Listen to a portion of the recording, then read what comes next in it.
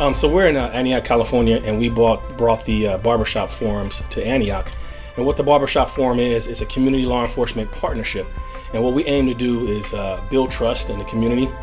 We're solution-based, and we want greater community involvement. Contra Costa County, that's all I can speak for right now. Contra Costa County, we are the second largest city. We have 114,000 population, and we have 96 sworn police officers. I will compare that to Concord, who has about 126,000 population. They have 156 police officers, so 60 more police officers than we do.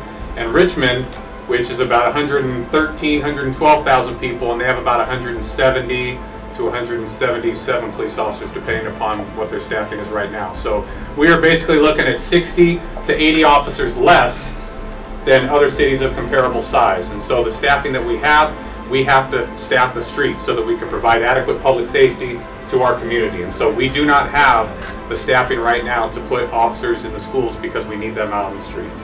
There's been a lot of negative connotations in the media about law enforcement, so we're just reaching out to the community so we can build this partnership, so we can come up with solutions instead of not just saying the police aren't doing this or the community is not doing that. We come together as a partnership, and we come up with the solutions that we need to make our community safer. And I think that's one of the things that stems from the leadership in every organization. So I'll speak solely for the Antioch Police Department. I'm sure there's other command staff in here that'll tell you something similar. It starts with the leadership. In my police department, people know you will treat everyone with dignity and respect. Whether or not you believe someone is worthy of your respect, you will treat them with respect.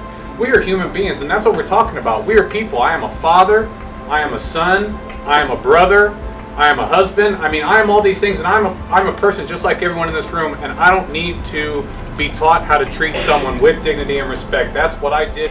I think very much that we did a great job of trying to connect the police officers and the community together so that we could take away the fear from both sides, so that we can show concern for our children, for our elderly, and for everybody that lives in this community.